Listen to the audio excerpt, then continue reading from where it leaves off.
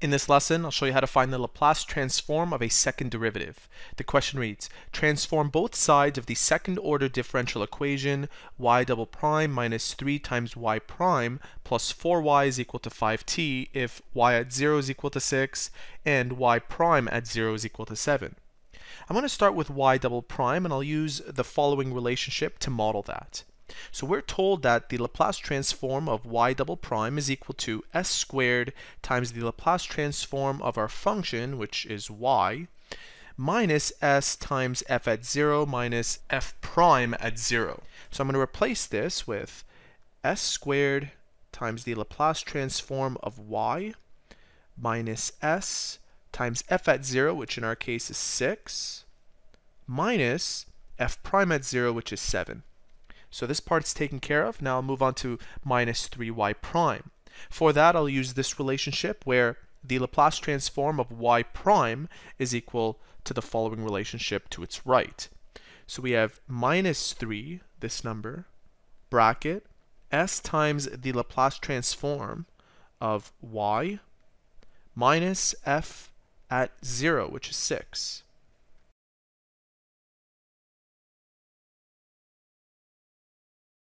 And finally, for this term, we have plus 4 times the Laplace transform of y. This is equal to 5t, and remember, the Laplace transform of f at t is equal to the integral between 0 and infinity. Therefore, the right side will be the integral between 0 and infinity for f at t, which is 5t times e to the power of negative st dt. Now if I move this 5 outside of the integral, I'll end up with 5 times the integral between 0 and infinity for the function t times e to the power of negative st dt. Now instead of going through integration by parts for this function to find its integral, I'll use this list of known Laplace transforms. And if you look at number 6, we're told that if our function is t times e to the power of negative st, right here, this is our answer. So we actually have on the right side 5 times 1 over s squared, which when multiplied gives you 5 over s squared. So to clean this all up, let's rewrite this. We have s squared times the Laplace transform of y minus 6s minus 7. That takes care of these three terms.